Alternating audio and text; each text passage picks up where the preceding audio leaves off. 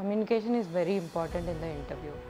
When they give you a particular question, you have to ask them the doubts that you have. You know, the edge cases and all those, you have to confirm it with the interviewer. I just want to share an incident which happened in my interview. I was given a question and I started solving it without even asking any doubts. So I didn't even ask them to re-explain the question. Even though I had a few doubts in my mind, I just assumed things and I just started solving the problem. It was during my internship interview. Actually, interview was for 45 minutes.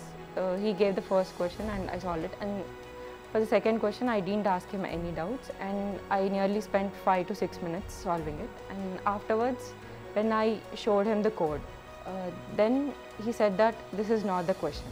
So I was just in blank, and then I tried to process things. You know, it takes time. You know, the opportunity is very rare, and I thought of not missing it. So I just asked 2 minutes time, and I just asked him doubts.